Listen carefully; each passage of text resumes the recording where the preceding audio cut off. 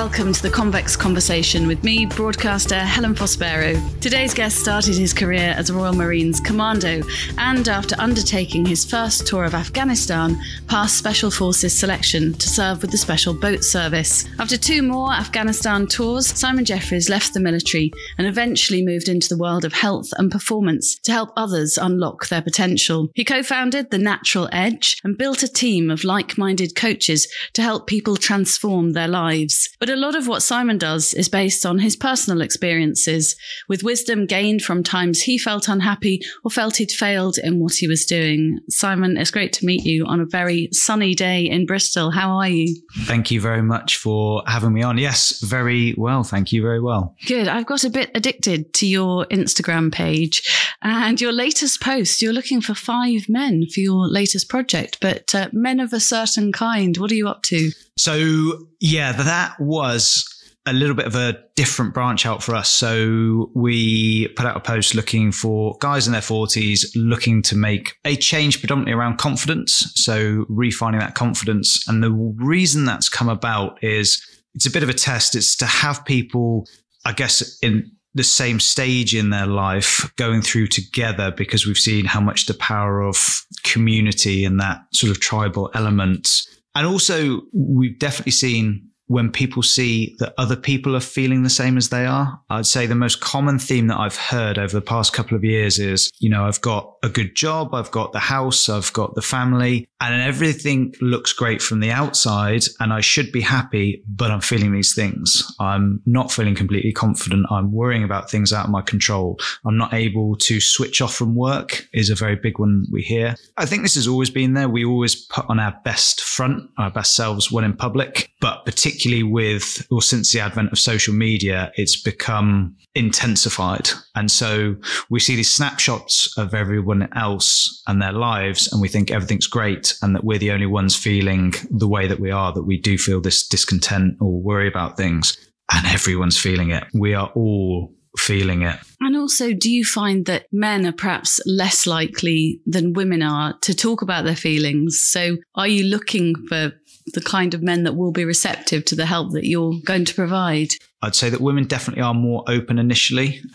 And that's something, I guess, a process I went through myself as well, particularly coming from the military environment, moving into the city and then moving into the sort of mindset work side of things. It's that understanding that there are so many different facets to mindset. I often get, and there's this kind of image that because I've been in Special Forces, I naturally have or inherently have a strong mindset. And that is true in the sense that in that narrow spectrum of that job, yes, I had a strong mindset. But you only need to look at, the amount of guys who perhaps have relationships outside of that are falling apart or other stuff going wrong to show that it's one spectrum. It's not across every aspect of life. And when I started to really dig into and get deeper and have that introspective work, the relationship side of things for me, I definitely had a fixed mindset. So I was kind of like, this is me and that's it. And I can't change, and was avoiding having the difficult conversations and having that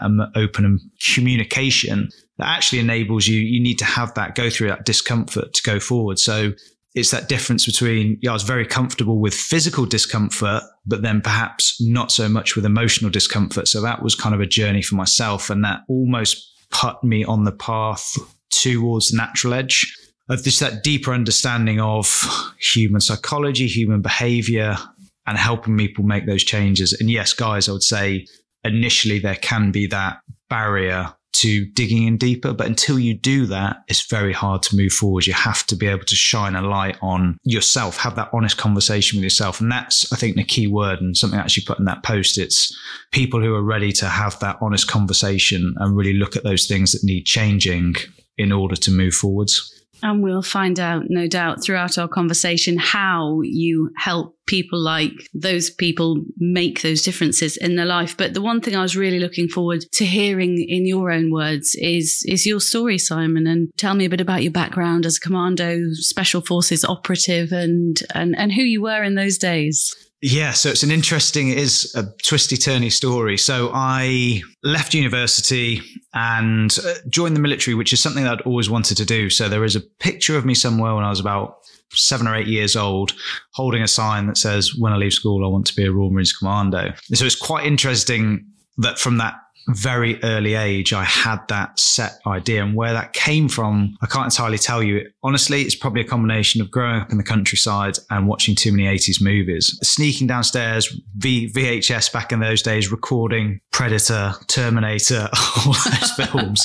And it just always, I think the adventure, just lots of the characteristics appealed to me. And it actually made life very easy, because when you have a very clear path that you want to follow, it makes everything else easy, because there's almost no decisions. You know what you're going to do. And so I joined with that intention, joined the Royal Marines, did the 32 weeks of basic training, which was tough, as you can imagine. But the reason it's tough more than anything, people always talk about the physical. It's actually more everything around that. So yes, those are hard, but it's the times when the training team, you've messed up for whatever reason, and they're just about to leave, and they get everyone to empty their entire lockers over the balcony down to the bottom of the stairs, and then they'll tip mud and water over 40 sets of numerous within that sets of clothes for each of us. And it's like, right, 5 a.m. full inspection. And so you spend the entire night washing, ironing, folding. And it's those things that break people more than the physical. It's the lack of sleep. It's doing mundane and boring things. God, I had no idea that they do that kind of stuff. Yeah, it's an interesting, but that's actually the time, on the flip side of that, it weeds out people that really don't have that desire to be there. If you don't have that strong desire, you will just leave. But what it also does is that's where you really bond. It's through those times when you bond as a troop. And it's the same through anything in the military. It's through the hardship that you bond. And those are actually when you have, that's where the most laughter comes from, and the times that are the most memorable. So went through or joined the Royal Marines, and then decided to put myself on the path towards Special Forces. And there was a few steps on that journey, but then did selection. And again, a lot of it, like everyone knows about the hills in Brecon. It is physically taxing, but more, it's Groundhog Day. Every single day you're up at 5 a.m, forcing down as much food as you can, which you really don't want to eat at that time. Sitting in the drizzling rain. I did it in winter on the parade square. Then you're on the back of a 4-tonner truck, driving for 2 hours to some location. It's like, show me where you're on the map. Right. Okay. Next destination, off you go. And then you're on your own for 8 hours with your own thoughts, walking through shit terrain, bogs, all the rest of it. And again, that's what taxes people. It is, like I said, physically demanding, but it's the boredom, it's the mundane, it's doing it over and over again. It's the little things like having chafing, getting blisters. It's that what breaks people, less so than, say, an intense physical test. So went through that, was successful and passed, and then finished up my career in the SBS. Did another further two tours of Afghanistan. And then after the military, I'll shoot through this and you can dig into whatever parts you want, but went to London for the very first time. So I left knowing that it was the right thing to do to leave. I'd done everything I wanted to do, but without a real plan. I didn't really know what it was going forwards. And so for the first time in my life, I had that period where I didn't really know what the clear direction was. Got a job in London because my partner at the time was going there, got a job in a consultancy, and realized very quickly that just wasn't for me. And I then spent probably a month really taking that time to think about who I was and what I valued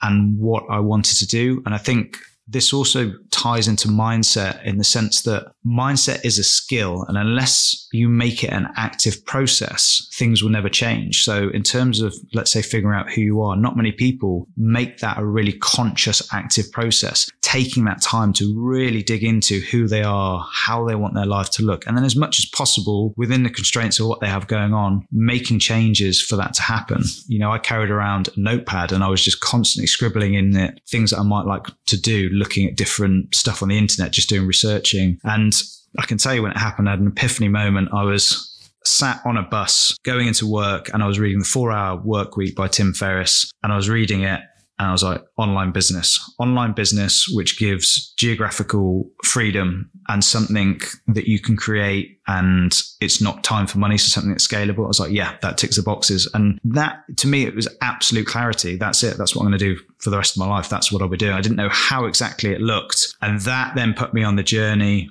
Made loads of mistakes with the first businesses that John, who I do this with, who was in the military with, we chased money. Didn't work. We ended up broke.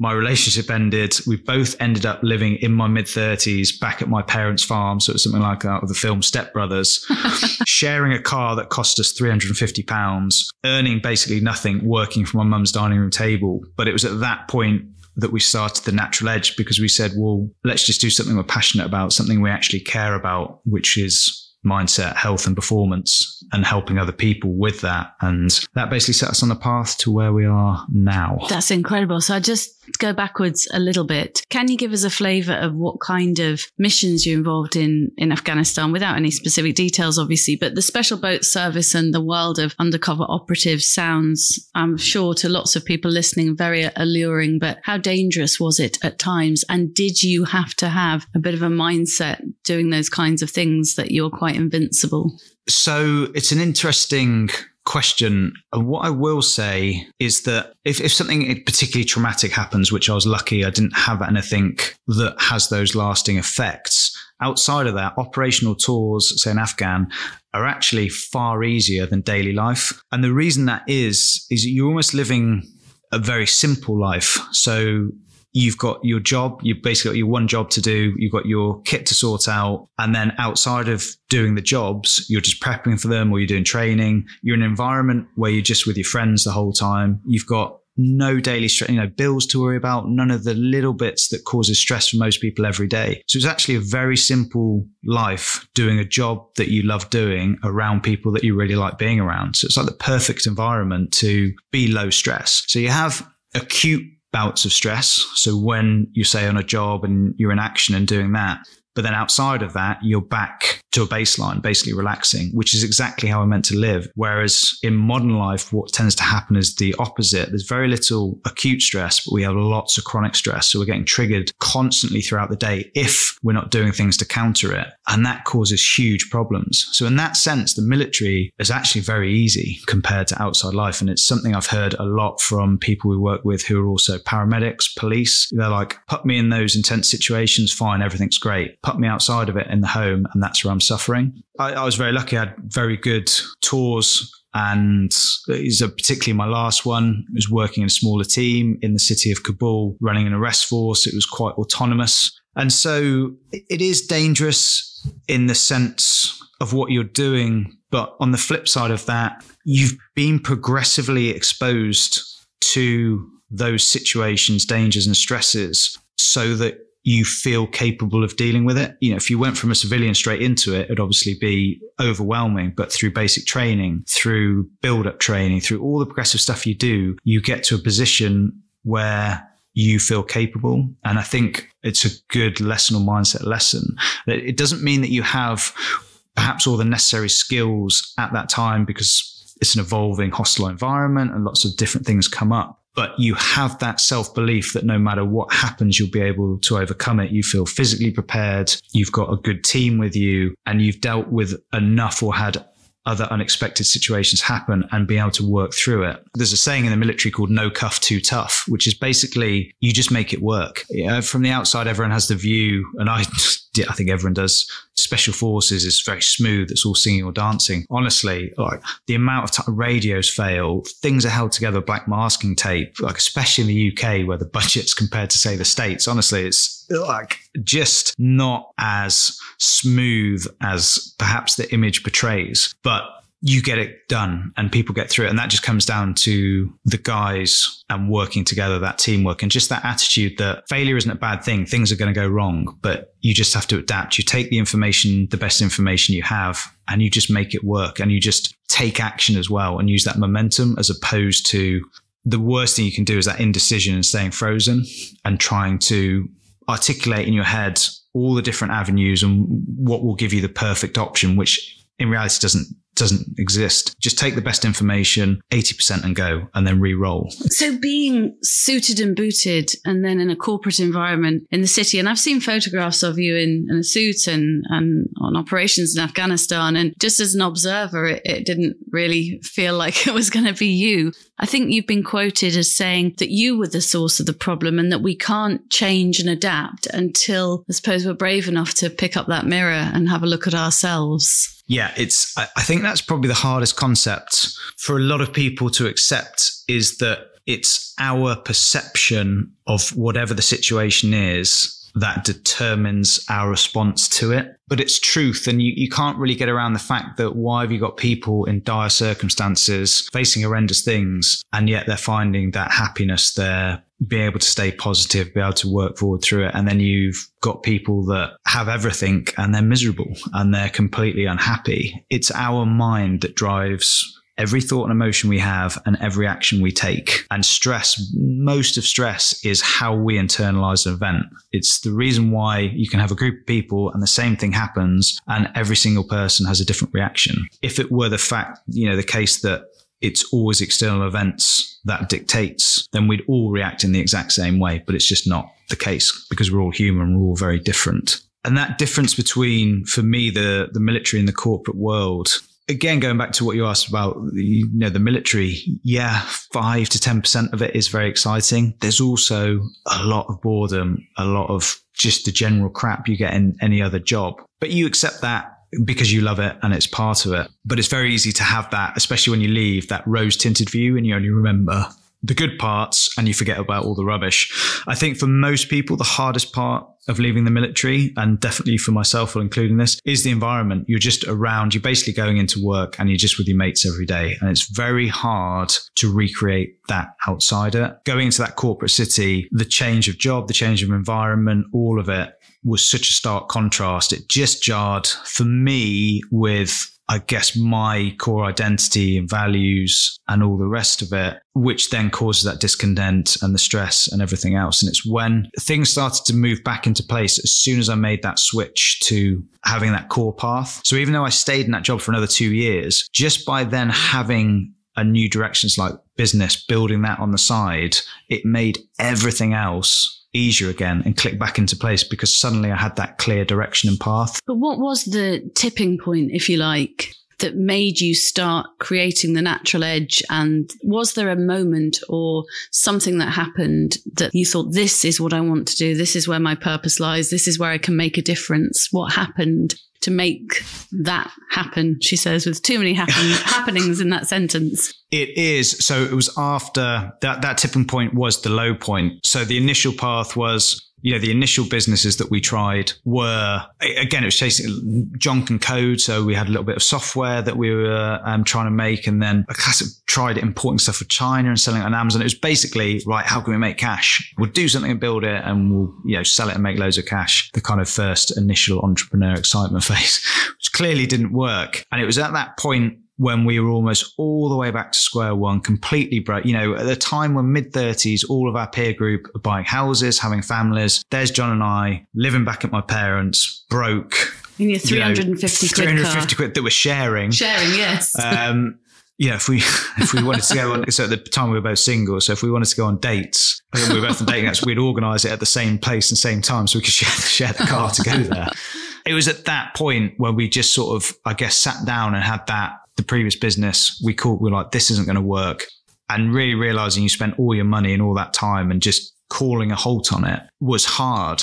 But what it did do, it was also freeing. So we're like, right, okay, we've got nothing to lose now. Let's do something we really care about. And that was so freeing once we made that decision because it suddenly felt right. Doing something that we cared about, something that we'd always been interested in, is that health and performance. Even within the military, we were the guys that were reading the books or finding the information for the latest edge, whether that's something in training or mindset. It was just been a natural interest for us. And so taking that and then deciding to turn it into coaching. And part of the other reason was just seeing how much bad information there is out there. And that was the turning point for us, that low point. That was the moment. So for those who haven't come across the natural edge, how do you sum up in a nutshell what you do? We focus predominantly on mindset. We phrase it as, or our ethos is, mindset is skillset, is not something you either have or don't have. But most people don't approach it like that. So a good sort of analogy or I guess metaphor for it is,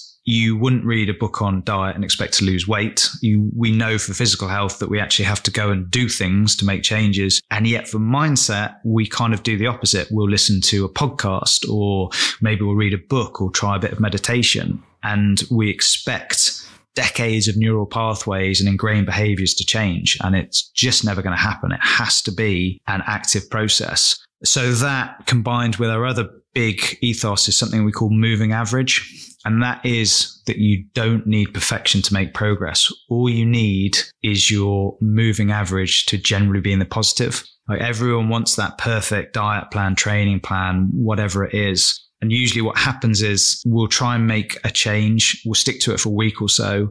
And then life, as always, will get in the way. So you can't do that 60-minute workout you planned or whatever it is. And people just bin it all. So it's an all or nothing mindset as opposed to going, okay, I can't do a 60-minute workout because work's got in the way. I'm going to do a 10-minute walk. It will aid my circadian rhythm. It's getting me outside light, a time off the phone, de-stressing if I can get around a park or something. So there's all these little things. It's a massive performance enhancer still, and yet we discount it because we think we need that perfect 60-minute workout. The same with a tip that I always give. If you're stood in a queue for something, what's the first thing everyone does? Get out their phone and start scrolling. Just be present. Just don't get your phone out. Concentrate on your breathing for that 1 minute, 2 minutes. We don't need to sit cross-legged. Meditation is essentially just letting the mind sit and just noticing what's happening. You can do that stood in a queue. And it's the accumulation of those small changes. That is the difference between people who really make progress and people that don't. If you're always waiting for those perfect moments, that set 60 minutes, that 15 minutes morning routine, whatever it is, you're going to really struggle. Whereas if you flip it around and just see it as a moving average and just always try and find those small wins, it makes such a big difference. It's habit forming as well, isn't it? Doing small things that can then become a habit, I think, and habits take a few weeks to get in. I've been reading a book about breathing. You'll probably James know it. Nestor. James Nestor. Yeah. I went away for a few days with a friend, and in the duty free, she's like, oh, you need to buy this book. I'm like, I don't want a book on breathing on my few days away, but it's absolutely fascinating. Yeah. We do it 25,000 times a day, and we don't put any thought into I'm a real shallow breather, I think. Things like that, I think, are really important. But how do we wake up or realize our mindset? We've all got a mindset, but you've just said there, we're all too busy. If we can't have that perfect exercise routine or the perfect food plan or perfect life, then we don't bother with any of it. How do we find our inner mindset and make it active, if you like? The first step is awareness. So as with anything, it is awareness until, say for somebody who's listened to this podcast right now and thought, oh yeah, standing in the queue, that's quite a good idea. And then the next time they're in the queue, it triggers them and they do it. Whereas if you've never heard that or been suggested that, then you're just going to go through your default behavior patterns, your default habits. And we're also, the environments that we have are designed really to make us live in a way that we're not really designed to. So constantly connected to our phones. The reason you pick it out of your pocket every time at every opportunity is because we've become very bad at sitting with ourselves because we're always connected. And phones, you've got the brightest minds from Cambridge, Oxford, MIT are hired by the big tech companies to design algorithms and set up apps, the rest of it, to keep us engaged because that's their job. It's not, I don't think it's some evil game plan. It's just it's a business. And so the more you're engaged on the platform, the better it is for the business. And so you're fighting smartly designed systems and devices along with your own biology, which wants that hit of dopamine. Like it's the easiest way to get some instant gratification. The same with the food environment. We're designed to move less and eat more, the same as every species in nature, because it's survival. It's built in. The more calories you can get for the least effort, great, good for survival. We've still got that innate biology. We now just live in an environment where food is highly available. So you're battling your biology along with an environment. Again, Snickers bar, it is the optimum combination of crunchy, soft, sweet, salty. And this applies to anyone. I think people may look at me with my background and think, oh, you've got loads of willpower, so it must be easy. No, that's complete rubbish. If I go to my parents who have got an entire drawer, they always have like a massive sweets drawer, I'll go into it all the time and I will eat that crap constantly because it's there and it's easy. Whereas in my own house, I just don't have it there. So I try and always I make the best choice the easy choice. So by having good food, like I'll batch cook. So when we make something, use the slow cooker a lot or make huge salads. So there's always stuff in the fridge or around that is a better option. And so when you have that moment when you're bored in the day and like feel something sweet, you have a quick look through the cupboards and then it will quickly go because it's not there. However, if it was there, you'd eat it. So often when you look at people that you think have just got more willpower and motivation, a lot of the time, they've just got better systems. They're better at designing the environment. Like my phone, I haven't got it next to me now, it is set up in a way So all the apps are hidden in folders. There's a couple out on the front screen and that's it. I don't have my notifications on. Like a massive tip right now for anyone, turn your notifications off. People often fight that in the beginning, but unless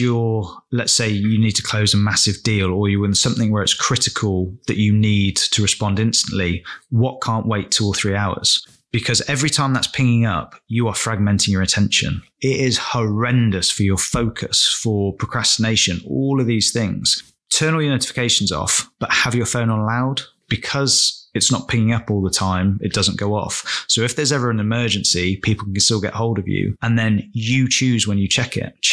You be proactive instead of being reactive. So I'll check it, every 2 hours, go through the messages or whatever. I cannot tell you how much of a difference it will make to your mental headspace and how you feel. Just joining on to that, first 60 minutes of the day, do not look at your phone. If you go into your phone, the first thing that you do, we just talk about it now, it kind of makes sense.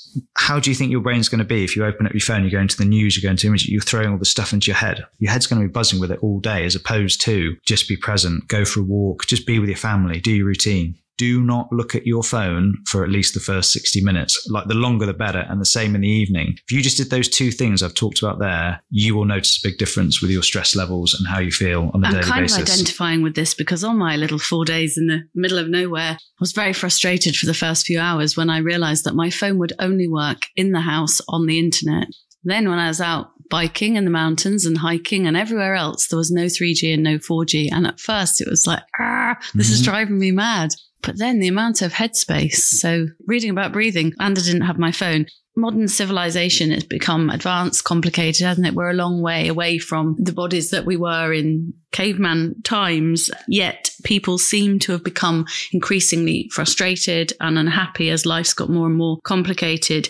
Do we need to strip it back, get our bodies moving, get out in nature as well, which I didn't realize how little I was doing of until we were locked up for a couple of years. And that's 6 a.m. walk in the park and listening to birds. And I live in the centre of London, but being in green space was just amazing. I think, do we need to get back to nature and forest bathing?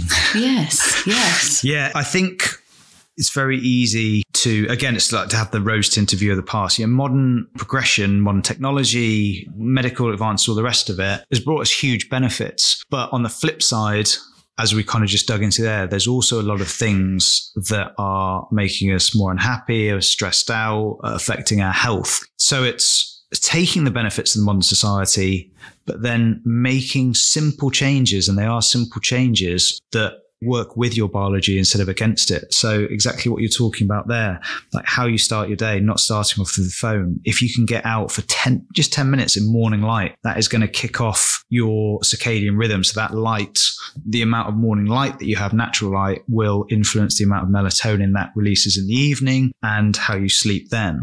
Getting out, even I think the minimum effective dose is 3 bouts of 20 minutes walking in a park. So some form of nature, but that can be a park in the city. And again, there is science that backs this up. The studies are now coming out with how much of a difference these things make. But it's almost like you don't even need to know that, because you know how much better do you feel, everyone, after you've been for a walk. And crucially, don't take your phone. Don't look at your phone. So these very simple changes, you don't have to go back to living in a log cabin in the middle of a forest to see these benefits. You can still have the same life, but if you make these small adjustments, you'll see a big difference. And it comes back to, again, moving average. Like in the beginning, if going to the gym, all these things is too much, just starting walking, get the crap food out of the house, do a few batch cooked meals a week. It's simple changes and looking for the consistency in them that make a difference. The elevator versus the stairs in London, it's always such a great, everyone's on the elevator. Oh, I don't. I live on the 5th floor, and the times I think about if I'm training for something, if I'm going on a hike or something, then I won't use the lift for a couple of weeks. But 5 flights a day would be good, wouldn't it? That's interesting. So do you know why? Like, why do you do that? If I was to ask you. Because I feel I suddenly need to get fitter and climb up, and I hate walking up 5 flights, and I'm always breathless at the top. Should do it all the time though, shouldn't I, really? Well, so what the important thing is, it's less. So let's take just a normal escalator, say on the tube versus the stairs. I'll walk up the escalators. So people look at that, and most of the time, so they choose the escalator and it's standing still. And I think the initial thought is potentially, oh, what different, the calorie burning difference is so minimal, which is true between the two. What's the point? But what they're missing is that small choice is reaffirming your identity. And identity sits at the core of everything we do. So a lot of what we do with mindset work, when people are struggling with things, whether that's the food choices they make, procrastination, or the rest of it, that's the end point action. And that's where people try to make the change. They try to force themselves to eat the right food, to sit down and not look at crap on their phone and do their work. And yes, you can have systems and habits that help with that, like how you design your phone or the rest of it. But at the core of it, it's your thoughts and emotions that are driving those actions to happen. And so you need to go the layer behind where that endpoint's happening, start making a change. And actually, even there, with the thoughts and emotions, it's still too high up. You need to go a level deeper. And it's asked the question, where do your thoughts and emotions come from? And it comes from your identity. So how you see the world. And when you interact with the world, it elicits thoughts and emotions. So it comes back to a comedian tells a joke. Why do some people find it funny and some people not? Why is it when, let's say you're watching a film and a scene happens and you're like, oh yeah, this guy did this because of this. And then the person next to you is like, I don't think so. I think he did this because of that. And you're watching the exact same things unfold in front of you, and yet you're coming up with different perspectives. And that is formed, why is someone liberal? Why is someone conservative? Why do you wear a Breitling watch? Why do you wear a G-Shock watch? Why do we choose the brands that we do? Because that's how you see yourself and see the world, and you're reaffirming that identity. And that's formed from your childhood, your education, your experiences. Evolution ties into it a little bit. And all of these factors have come together to make you and how you see the world. And nobody else sees the world exactly as you do. It's why we have such diverse viewpoints, and you have people, Brexit was a great example, such entrenched positions from people who really didn't have all the information, but their core identity was like, yes or no, this is right or not right. And so when we try to make a change, so that identity, going back to the stairs, what you're saying is when you choose the stairs or the escalator is, I'm the type of person who's fit and healthy. I'm going to walk up these stairs, or I'm the person who's basically not. Whether you realize it or not, that's what you're feeding into your subconscious. So all these little decisions that you make throughout your life in the day basically reaffirms the identity that you have. So subconsciously or consciously, whether you realize you're doing it. And so the way to long-term change is you have to change that identity. So start making choices where you tell yourself, I am a healthy person. I am the person who's going to hike this mountain, whatever. I choose the stairs. And in the beginning, you probably won't believe it. And so what you have to do is have small wins to prove it. This is why Couch to 5K is so brilliant, because you start so small and so easy, it makes it almost impossible not to do it. And in the beginning, it's achievable, isn't it? It's got to be an achievable step. So therefore, if you said go and run 5K, I'd be a mess. But if you said walk for a minute, run for a minute, walk for a minute, you feel you've achieved something. I think people need to achieve to create long-term change. Because what does that achievement do? That achievement reaffirms that you're the identity of a person who can run, who can do this. And so in the beginning, performance doesn't matter. It's confirming the identity and building the behaviors. And as you do that, you then get more wins. You're more likely to make those decisions. Then you improve your performance. And before you know it, you are running a 5K and you're actually fulfilling the identity that you said. And then you are that person. You are. So the goal is not to complete a marathon. The goal is to become a runner. Is the best way I've seen it put. Get rid of the idea of willpower and motivation. If you just divorce that idea and concentrate more on habits and systems and becoming who you want to be, you'll have far less need for those things. And trying to rely on them just doesn't work.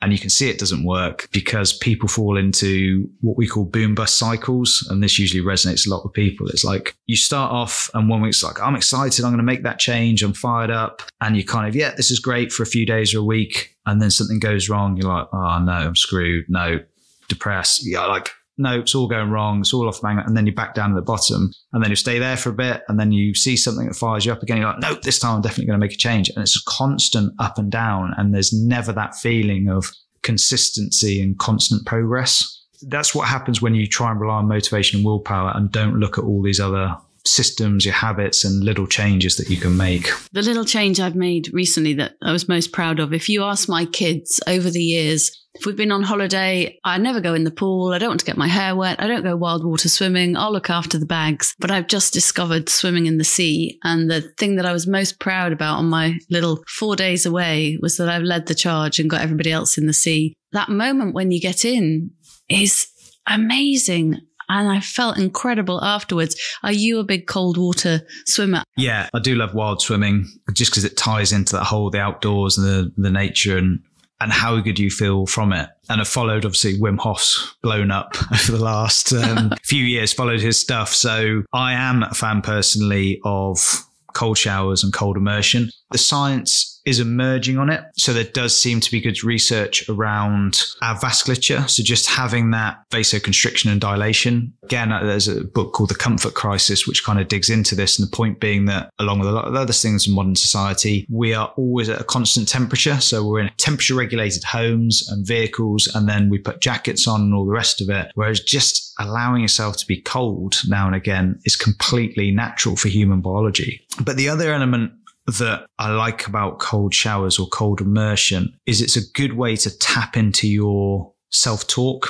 And, people talk about mental toughness a lot. And I think what's missed is you don't get rid of discomfort. You don't get rid of hardship. So people look at, say, you look at maybe special forces or athletes and think that for them, maybe the pain's less so they can perform better. It's not that that I feel less pain or hard on a workout or less discomfort with a cold shower. I've just got better at dealing with it and sitting with it and embracing it. I still have that voice that pops up before cold water immersion. It's like, don't do it. Why are you doing this? Because it's natural. It's part of it. It's going to be uncomfortable.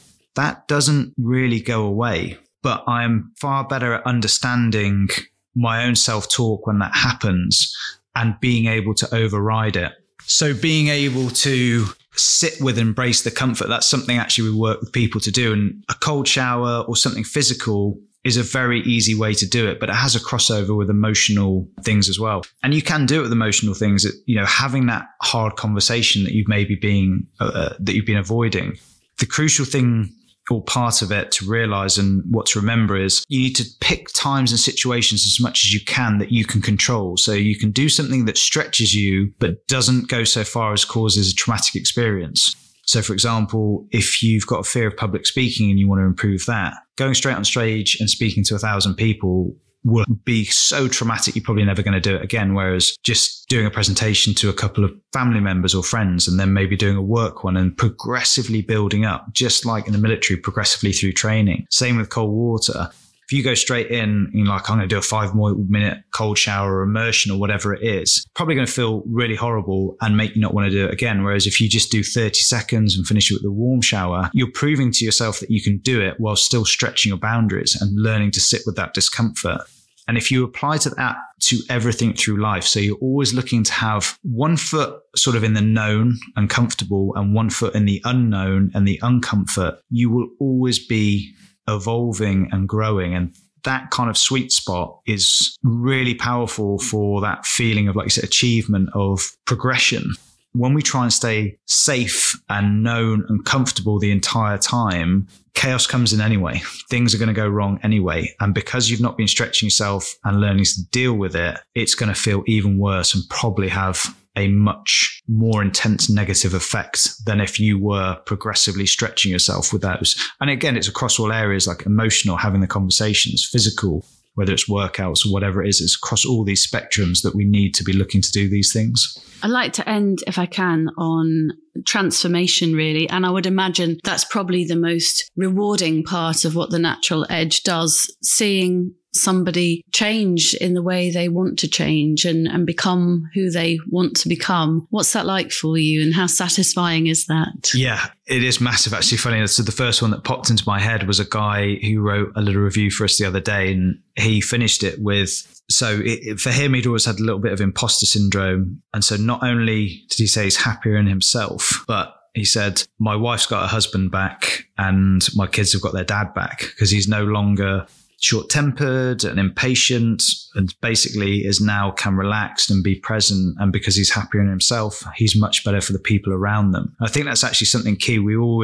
It can feel like a lot of people feel like they're being selfish by taking time to do this work or working on themselves. But actually, by doing that, we're far better for everyone else around us in those relationships. And it is really rewarding when you see people, when you hear things like that, and it is sort of life-changing, then it is, yeah, it's very, very satisfying. And no one quite changed their life like Percy Cerruti, who I was reading about on your Instagram. Just tell us about him. Yeah, so Percy Cerruti, I'd go and he's a very fringe character, so I only stumbled across him randomly, but you can go and Google him. But essentially he was an Australian guy diagnosed with 3 months to live, decided to spend his last days sitting at the racetrack watching horses train because it was near his house. Had this epiphany moment that was a bit random. He just realized that all horses move in the same way. And so he decided that if you could find something similar for humans, a modality for fitness, then it would solve all the health problems. So that kind of gave him his spark.